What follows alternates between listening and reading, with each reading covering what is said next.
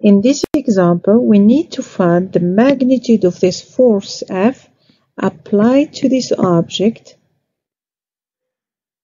and the work done by this force.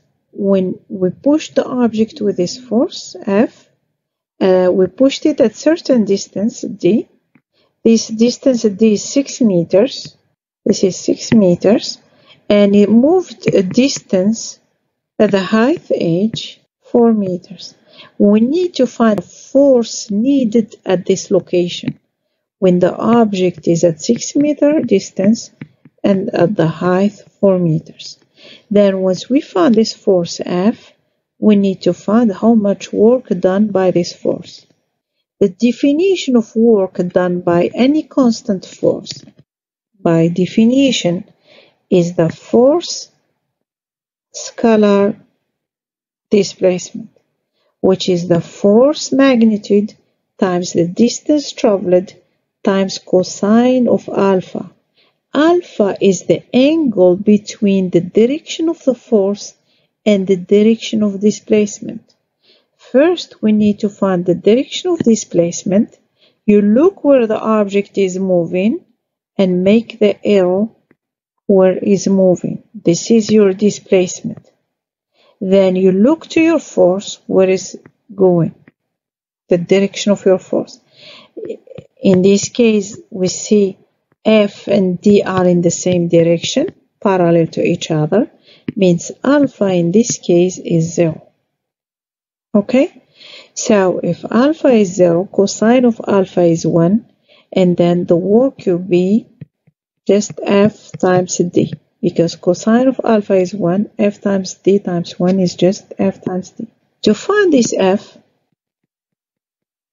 we need the free body diagram, means we need to see what push and what pulls on this object M. So you circle the object and look what pulls and what push on it. So take this vector. Now we have this force F. We have mg, by definition is perpendicular to the ground, and we have normal force, which is the force from the surface on the object and is perpendicular to the surface where the object is located. So we have three forces, F, N, and mg. We go here. So this is how we see them. In this case, in order to see clearly these forces, we use our reference x-axis, which is the direction of motion of the object, and y-axis is perpendicular to x. In this case, we pass in by normal force, and then we shrink the object. Once we shrink the object, we will have this. Now, when we shrink the object, we will see clearly the direction of forces. F will be on x-axis, normal force will be on y-axis, and mg, it will be between x and y-axis. So we need to split this mg to coordinate by a projection of mg on x-axis. It will be mgx, and mg on y-axis, it will be mgy. We need to find this mgx and mgy, what they are. If I take a triangle, that is, if I call this A, B, and C, this triangle that is made of A, B, C, we know mg is perpendicular to the ground. This is 90 degrees, this is theta, and this is another angle. Now let's give an example for theta and see what it is. Let's say if theta is 20 degrees, what will be this angle? Because I know in a triangle we have 180 degrees, we have 90 plus 20. This angle should be 70 degrees. 70 degrees, if theta is 20 plus 70 is 90 plus 90 is 180. This is 70 degrees. This angle has to be 20 degrees. Why? Because x and y are perpendicular. To get to 90, this angle has to be 20. Now, in general, if this angle is theta, this angle will be theta also. So if this angle theta and we have this y-axis is parallel to this dashed line, if this is theta, this also, let me clean this, is also theta. Okay, so what will be mgx? Mgx, it will be just the hypotenuse, which is mg sine of theta.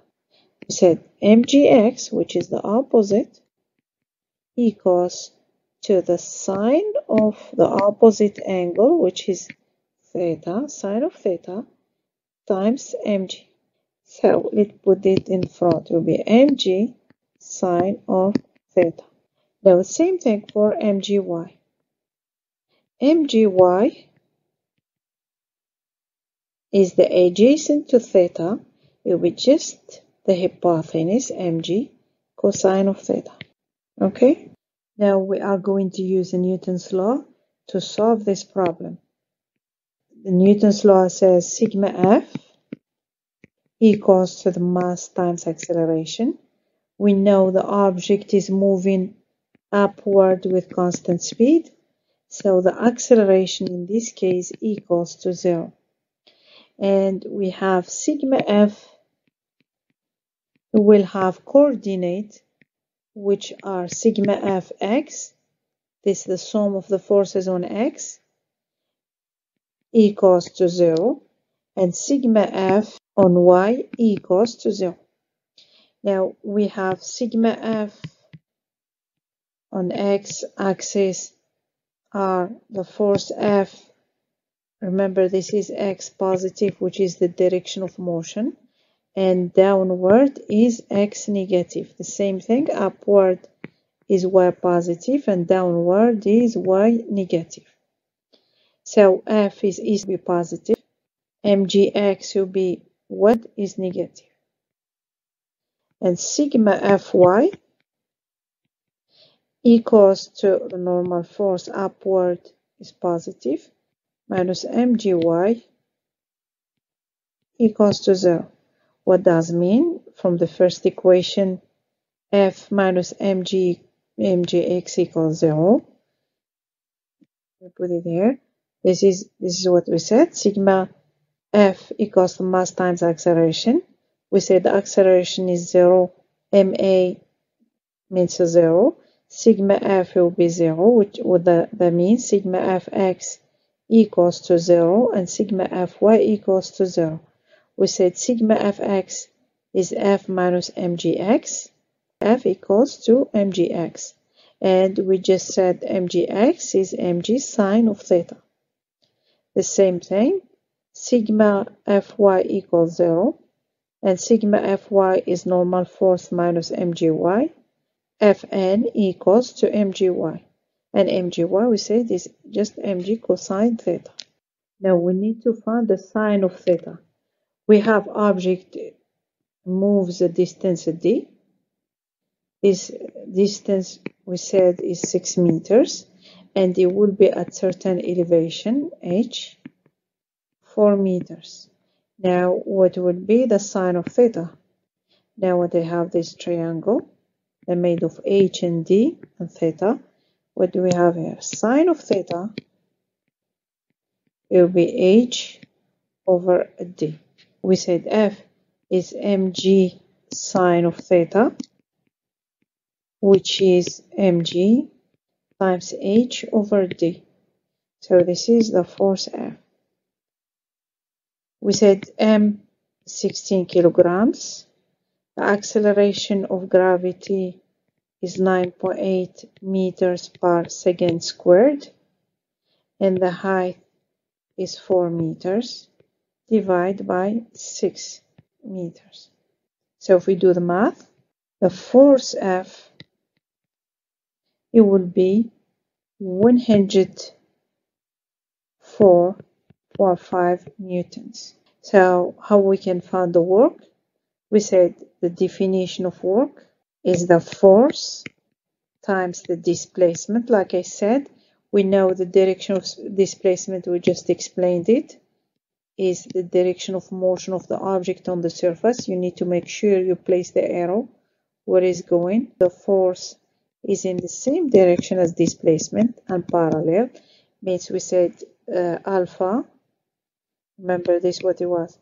The work is the force times displacement, or the force times distance times cosine of alpha.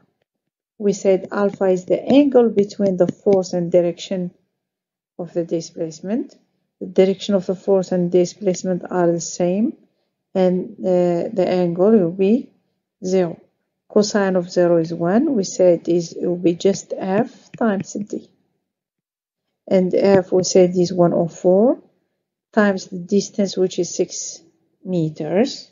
The work will be 627.2.